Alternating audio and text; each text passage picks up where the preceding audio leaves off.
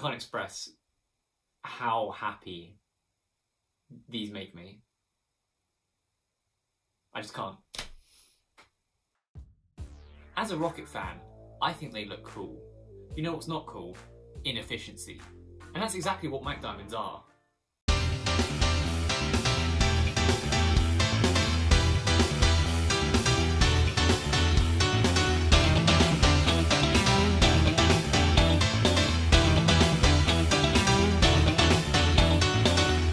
Isn't it shocking that something so beautiful is actually a sign that rocket engines need improvement? But all big rocket engines have Mach diamonds. And if this is inefficiency, why do they have them? To answer this, I think it's best to describe how a Mach diamond is created. I think we can all agree that gases have pressure. All around us, the air has pressure, and that pressure is acting on everything. I mean, you think you can't feel it, but you have 1 bar of pressure acting on you right now. And the exhaust jet out of the back of a rocket engine has pressure as well. But this pressure doesn't have to be the same as atmospheric pressure, and this is what causes Mach diamonds. When the exit pressure of a rocket engine is less than atmospheric pressure, you get this pinching effect, and that leads to bright spots. And these bright spots are essentially further reactions of the fuel, generating light and heat. Don't get me wrong, there is far more to Mach diamonds than just bright spots of heat and light.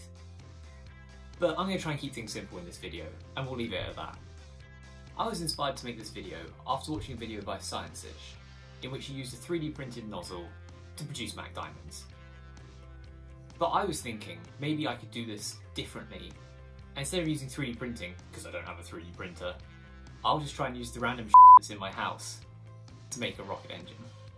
Let's take a look at the diamonds produced by Science-ish.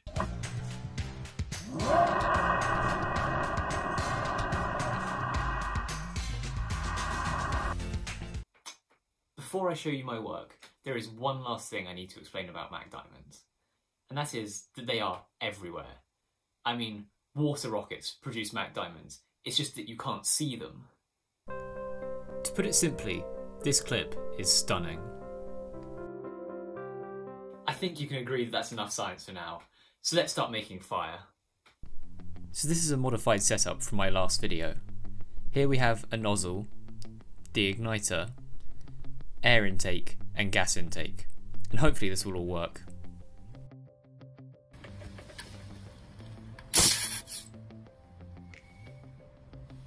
I thought this was looking a bit weak, and it turned out that there was a small leak near the air intake.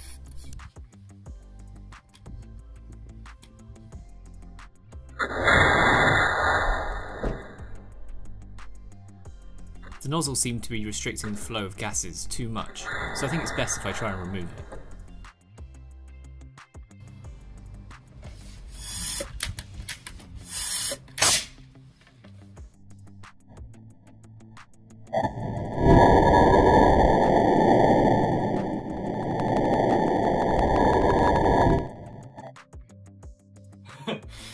When I first watched this back, my god, frame by frame, my mind exploded. It's amazing. So obviously after my first Mach diamonds, I tried it again.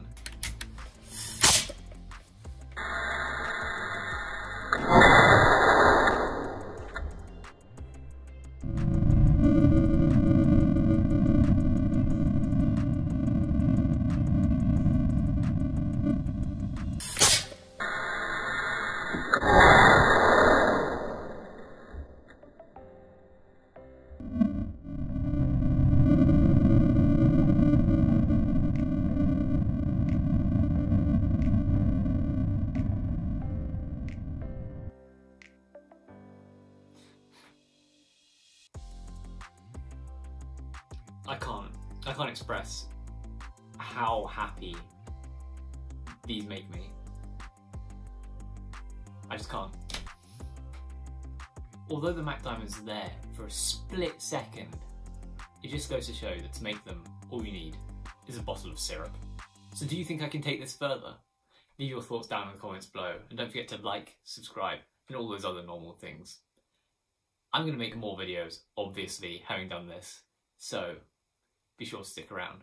See you in the next one.